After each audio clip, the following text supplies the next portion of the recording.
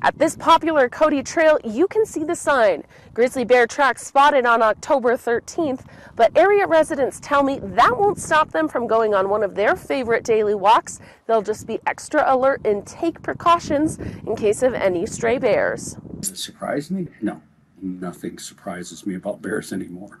With views of the Shoshone River and Rattlesnake Mountain, Paul's Dock Trail is a favorite for Cody residents and their dogs. It's close to home. Good for her.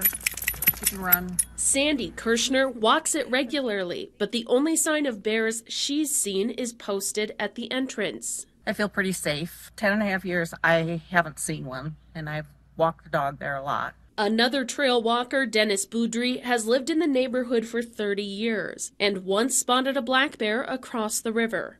Over the years, there's been, a bear here and there. We always carry bear spray down there when we walk. And nobody's ever been attacked yet.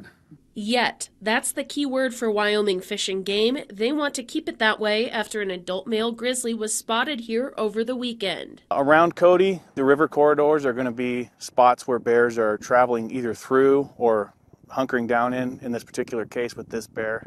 He had Russian olives that he was eating. We see that virtually every fall, although not always a grizzly coming right down through city limits. Game and Fish large carnivore biologist Phil Quick says the adult male grizzly came to the area from Rattlesnake Mountain in the Trail Creek drainage area, and Game and Fish successfully hazed the bear back into that area Saturday. We're going to continue to monitor closely. We'll have game cameras set up in all the thickets where the bear was feeding, and we'll let the public know if we encounter the bear or find out if its presence is there again. A grizzly close to town won't slow down these walkers hitting the trail, but they will take precautions. Maybe occasionally we'll have to change our direction or trails, but right now we're doing okay. In Cody, Jackie Coffin, MTN News.